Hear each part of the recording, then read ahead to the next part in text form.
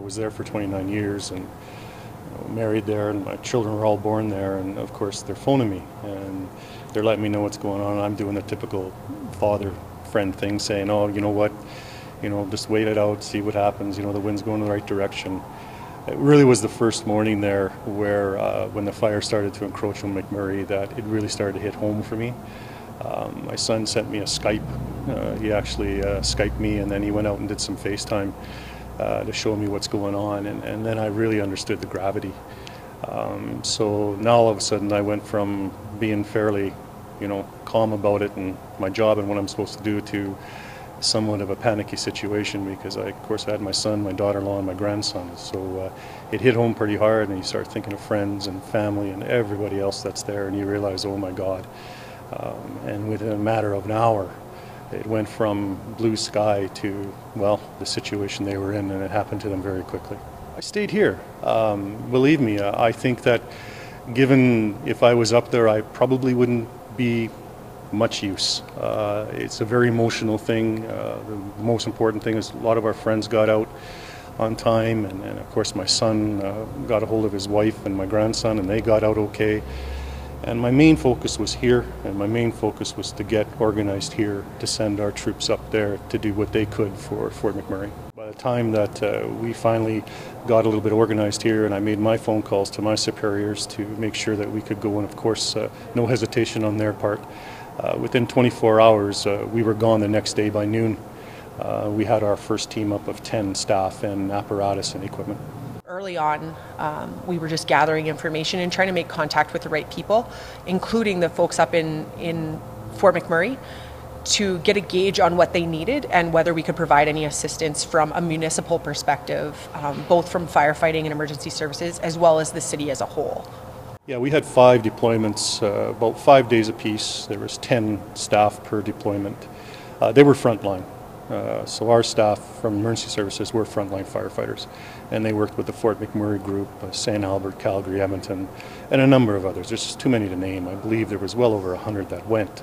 So we're not the only ones that gave our time and energy as well, and they were right there fighting on the front line, right with the rest of them. We were the second deployment that went up about 5 days after. We probably left around May 8th, early in the morning. And we took some transportation vehicles just to get us up there to relieve the initial crew that went. Our job was to go into and find all these hot spots that occurred within the forest itself. So for example, we would be going like into the pines area where all those trees are, and we'd go and be looking for areas of the trees or forest that were still burning underneath the ground, and we'd be extinguishing them.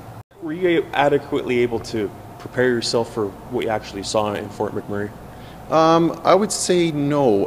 There was a lot of, like, as everyone saw on TV, like there were a lot of pictures from TV that showed the big fires and everything like that going through the community, and the RCMP trying to direct people, to get out, and the cars and the chaos. You're just trying to wrap your mind around that. Of course, when we got there, there's more organization. The town was empty of the public. Security was there with the RCMP. And it was just almost surreal. Like, basically, it was almost like imagining like Red Deer being empty.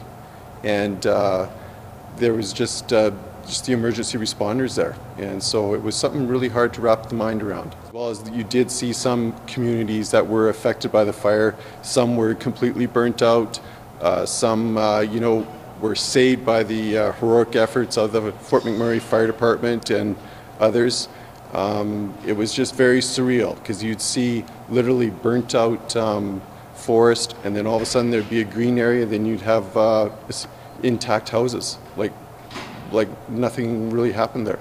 So when you think about the fact that it's a year later now, is that what stands out for you most, or what's going through your mind now? You know what? It is. It's similar type of time of year. You kind of think, wow, it was a lot hotter back then. You just think of what potentially could happen, and you always keep it in the back of your mind that things can be normal, and then it could be chaos, just like that. What we've heard from our staff is that the learnings they've taken from their experience with the Fort McMurray fire was invaluable, and they've brought that experience back to the city of Red Deer, and we've been able to employ those things into our own planning and training, and increased our readiness and resilience as a community. So I think that that's a positive. You know, I couldn't be prouder of our staff. We sent a compliment, of course, initially first responders, but we also sent up, in addition to our police and our fire medics, we sent up communication staff. We sent up support staff in order to help the people of Fort McMurray navigate both during the fires and in the aftermath. Also very proud of the people of Red Deer who, when we put out the call, opened their homes to welcome. We had nearly 2,500 people from Fort McMurray come stay in the community.